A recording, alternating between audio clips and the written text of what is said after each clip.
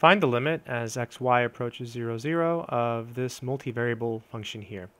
So whenever you have a limit, the first thing that you should try is to replace all of your x's and y's with what they're actually approaching. So in this case, both of the x and the y are approaching 0.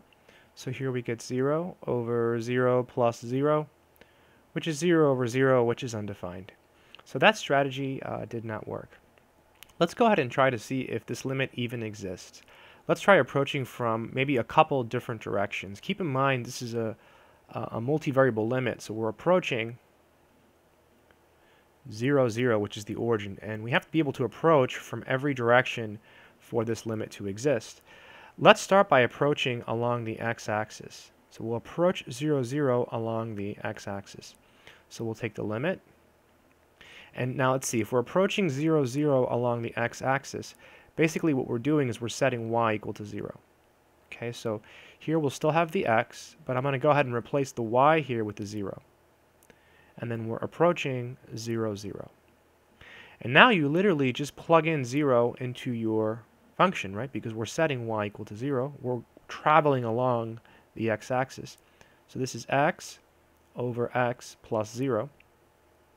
So this is equal to the limit as x comma 0 approaches 0, 0 of x over x. And this is equal to the limit, lots of notation, as x comma 0 approaches 0, 0 of 1. And so we end up with 1.